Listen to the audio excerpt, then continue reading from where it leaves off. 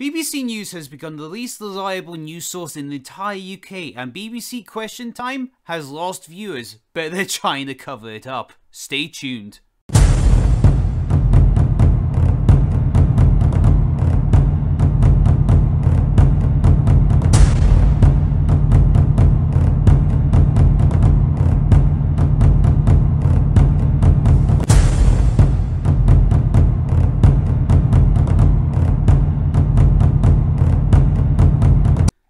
Hello guys, welcome back to the channel, and today guys, yes, you have heard that right, the BBC has become the least reliable news source in the entire UK, and it's absolutely fucking hysterical about it.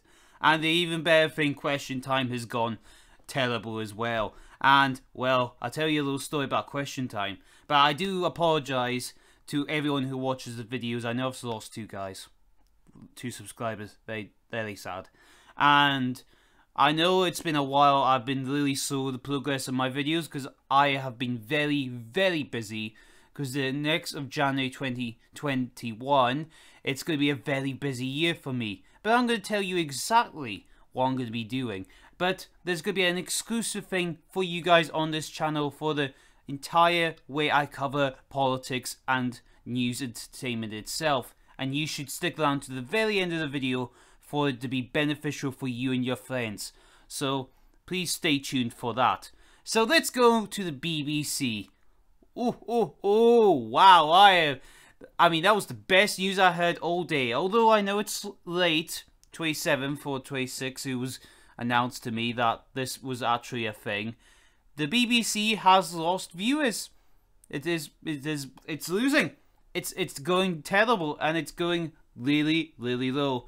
This is from the news source of Guido Fawkes. Ofcom, BBC News falls to last place in viewers' impartiality rating. So this isn't just any other news source. This is Ofcom.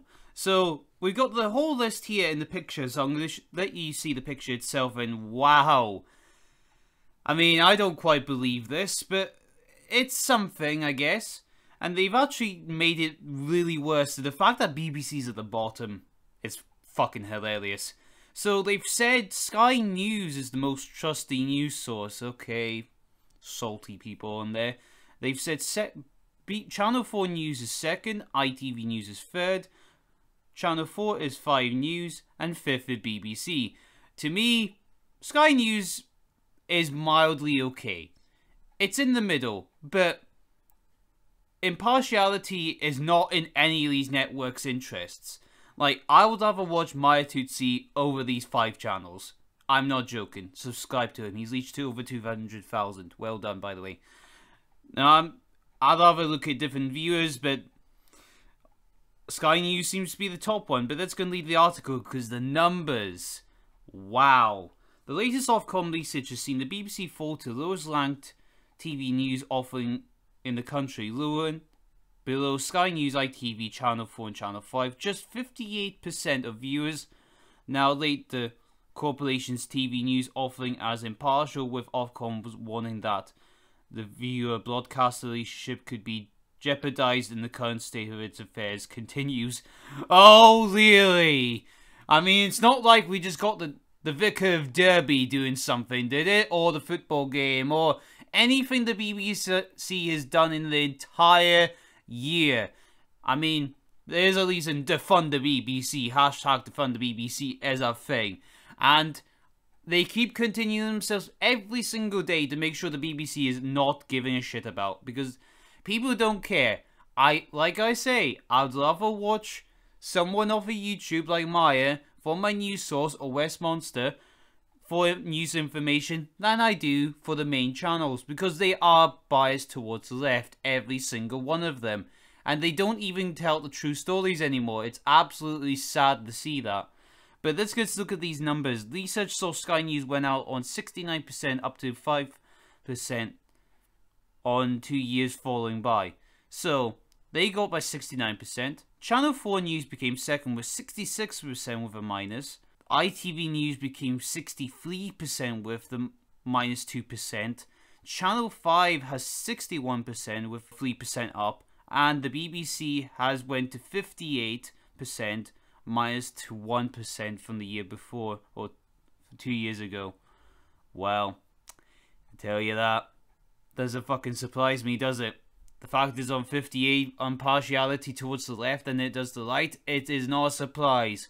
Because for years people have been getting sick of the BBC for actually going full lefty instead of actually, you know, doing their job, entertaining the public and making good content. They're more interested now for doing diversity. As you can see, they started doing this creative diversity thing. This thing I found in Aberdeen Union Square. This is just not a place for it, the kind of thing.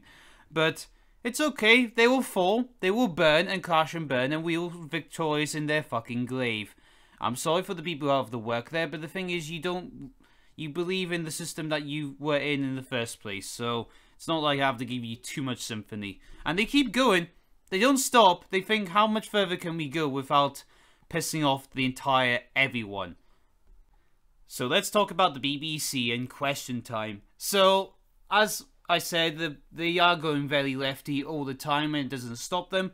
One of these shows that they made, which was actually okay, but then now has just become an eyesore to watch, is BBC Question Time. If you don't know what BBC Question Time is a quite a unique experience of a show. A show is designed to have politicians or people in their field be questioned by members of the audience in the same thing. So let's take something that happens through the weekend. We'll get a load of MPs speaking to the co-show host and the audience on questions, and you really do see a rarity of when things go wrong, as in people do not take the crap that MPs said. We saw this massively when we saw big MPs or big people in their fields talk about the 2019 general election, going at Jeremy Corbyn for being socialist. That is fucking amazing to watch. And there was one of those phenomenal ones that we saw Lawrence Fox finally come out the box of his Hollywood phase, or I'll call it that for now, and they get this woman calling him a, you know, racist and so on, or white supremacist, and it was actually one of the unique moments that we got to see for ourselves where these movements come from.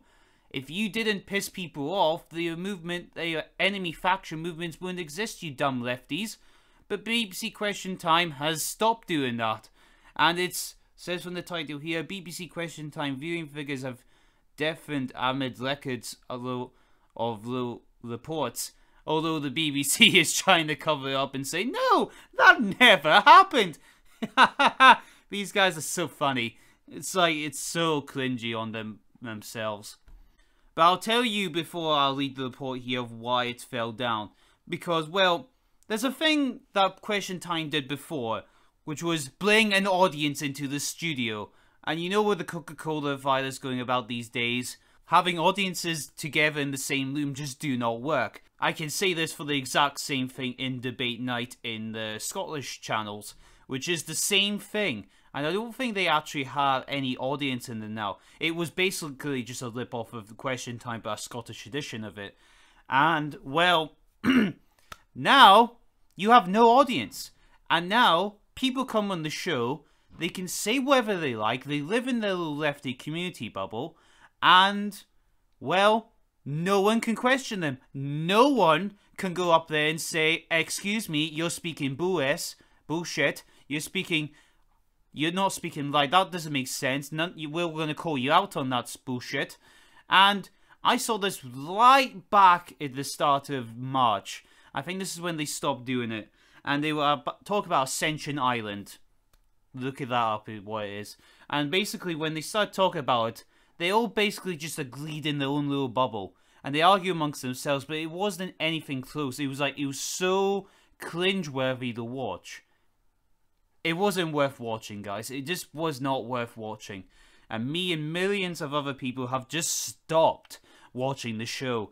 And here you go, exactly what has happened, and the ratings have just fell. BBC has refuted reports that ratings for their flagship political show Question Time are an all-time low. And oh yeah, by the way, this is from a deleted article, so as long as the BBC sucks your little son's Bobby, it's okay. The Sun will delete any article that they have, don't worry. But the Herald is there to report it for you. Thank you, Herald. In now a deleted article, it was reported that the viewing figures from the show have plummeted to an all-time low. during the episode in October, we've had just over 620,000 viewers. Wow, that is a plummet.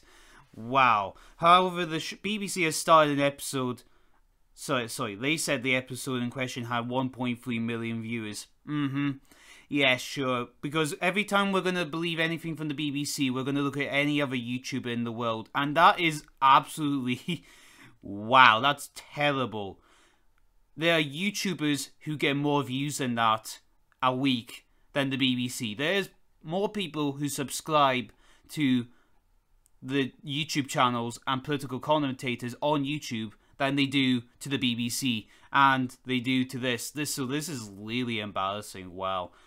Addressing claims that the episode had political show hosted by Fiona Blues had just over 620,000 views last month, the spokesman BBC said this story is completely untrue and the figures are not accurate.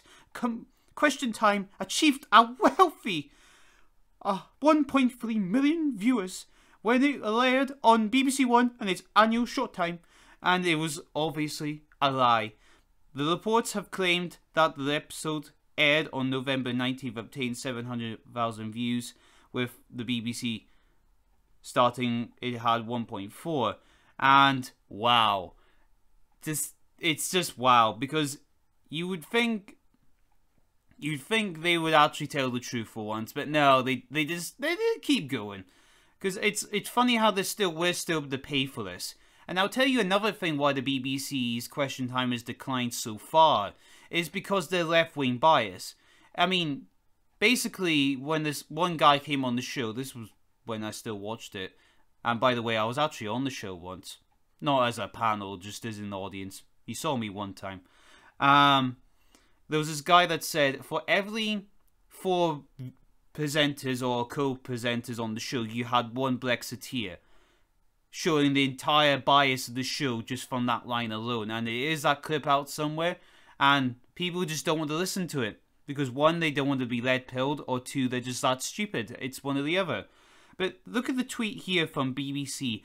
The reports online of the Sun and Question Time audience numbers are untrue. The figures are wrong. Question Time achieved a wealthy 1.3 million viewers, and on October the 1st, 1.4. Not the number that the Sun said. On November 19th, a great performance from our team given to pressures on of the pandemic. Well, that would be great if the BBC, every time they made something, didn't pander to the left. That's their problem. They pander to the left every time. And everything with that show is just a left-wing bias. But it's okay, go woke, go broke, and Question Time will be just another one of these presenting shows, and it will just fall. But it's okay, you have conservative media outlets doing the news for you, like Maya Tutsi. I trust him for the news sources out there, and I beg you to subscribe to him. And I'll better tell you the news on this channel. It might sound funny to you, although I have no support right now. We are planning to do our own news service. We're planning to overwrite the BBC. We're planning to overwrite all the other ones. All the left-wing biased channels. We're planning to go bigger than anyone else. We're going to be the Max News of the UK to tell you the truth, the only truth, and the nation's only truth hub. And this will be my own personal project to keep on. That's why I've been so slow making content recently. But the thing is, we need you guys to support us. We need you guys to support the network. But I will talk about this way more in another video coming on Wednesday. This Wednesday, the 9th, to explain exactly what this is. But the main news is, forget the BBC ratings falling. Forget the Question Time ratings are falling. Here he goes again. Is going to be starting his own new political broadcast where he will use whatever devices he can before the big network medias go hyper on him. So, thank you guys for watching this video, and see you in the next one. Hail to the Empire. So guys, thank you very much for watching this video to the very end, because that means you're a special person and you support the content that I make on this channel, because every person who watches this is an honor to be watching this channel. And for anyone who wants to support this channel any further, because we know the tech giants on Hollywood Boulevard do not want us to see each other's comments and don't want to see the truth out there.